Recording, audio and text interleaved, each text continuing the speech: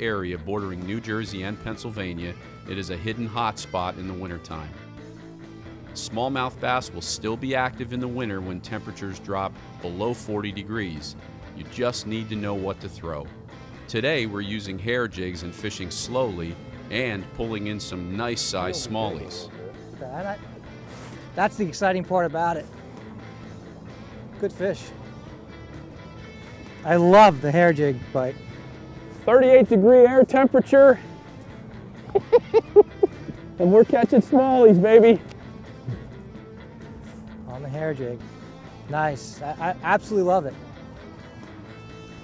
Chris, explain what that bite feels like exactly. What you're looking for when you're looking for a bite. It's more than weight. There's actually a little bit of a tick to it. And it's a great feeling. It really is.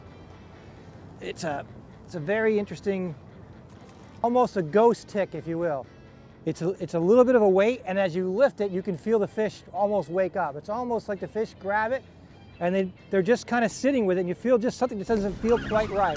It's like a mush mouth or a ghost tick, and when you lift it, you can feel the fish getting stronger and stronger and stronger, and that just, because you don't know when you first hook into them if it's going to be a 14, 15 like we just had, or it's going to be a 20. Right. It's just a fantastic, it's why you suffer through the cold weather. It's an awful way to suffer, isn't it? It's a terrible way to suffer. That tanked it. That really tanked it. Woo! That's a little heifer. A big B heifer. When I went to lift up on it, I could barely move it. And that's just a wonderful feeling when I do that. Man, that's a heavy fish. Yes, it is. That's compared to what we had so far. Very, very nice winter fish. And away she goes. She saw that water and said, "Send me back home, baby. It's too windy up there." Yeah, when you first lift and you can feel that first solid head jig, you know what I mean? Yeah.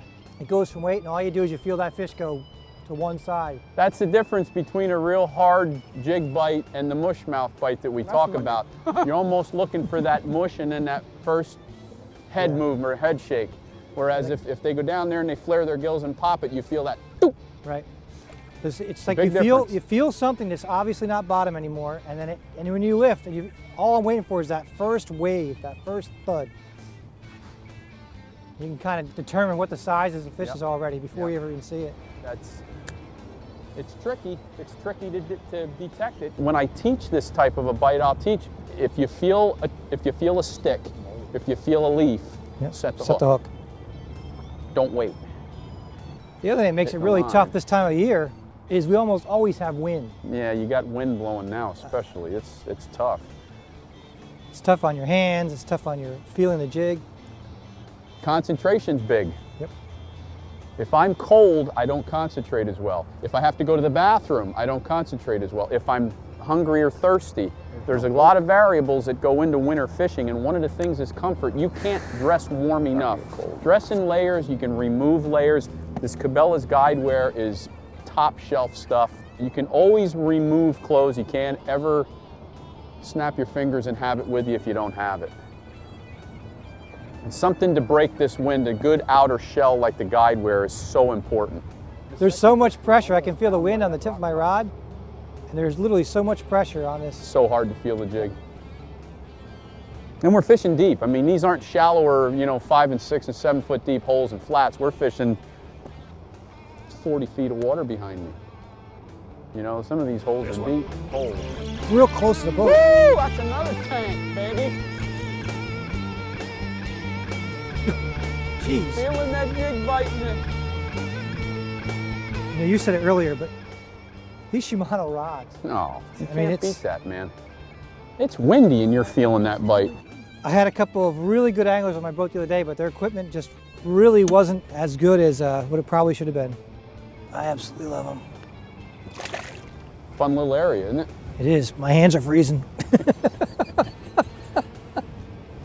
I don't know if you can pick this up on the camera or not, but the wind is howling. You can see it across the water here, and it's just... It isn't pleasant out here right now, friend. Those fish, whew. It's nice to see them as wound up as they are. It's amazing. I wish I could get that wound up when it was this cold. This is about the only thing that'll do it. Anymore, right? Otherwise, I'd be sitting at home doing nothing today, man.